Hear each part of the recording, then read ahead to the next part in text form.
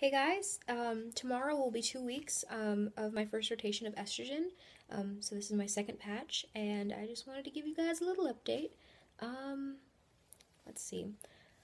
I had a hell of a time getting the first patch off. I had band-aids stuck to it, I had tape on it, and like just having the band-aids there all week kind of tore up my skin a little bit. So this week I tried just the patch by itself, even showering with it, just kind of holding on to it while I'm in the shower so that water doesn't run through it. Um, and it lasted until about 7 o'clock this afternoon. Um, and it kind of fell off a little bit, but I just stuck it back on. Um, and I get to change it tomorrow anyway, so I wasn't too worried about it.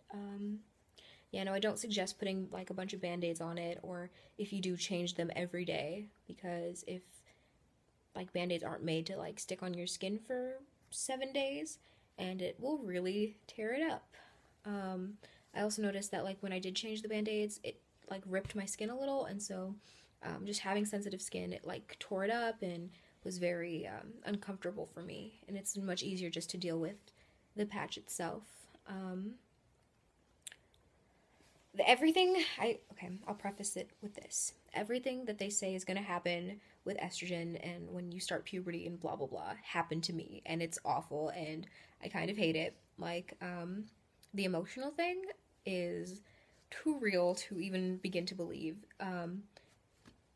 As my friends put it, I'm feeling all of my emotions very extremely as they happen. I don't have a chance to even try to hide what I'm feeling or try to um, kind of suppress them.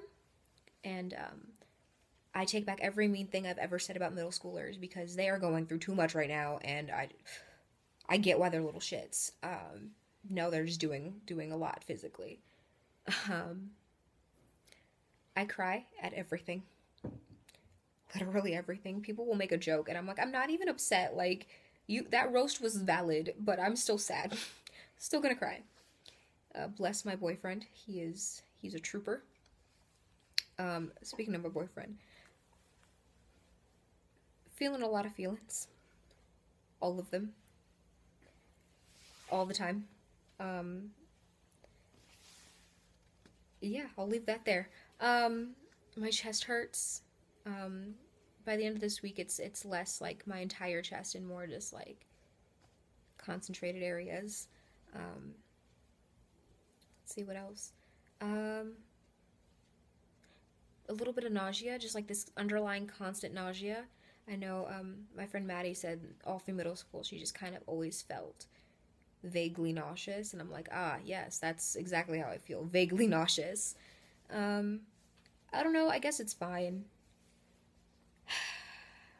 It's step one of a very long road, I guess, but it's happening. I go back to see my doctor sometime over the winter break, and I guess we're gonna talk about all this stuff. So, I guess I'll just keep you guys updated.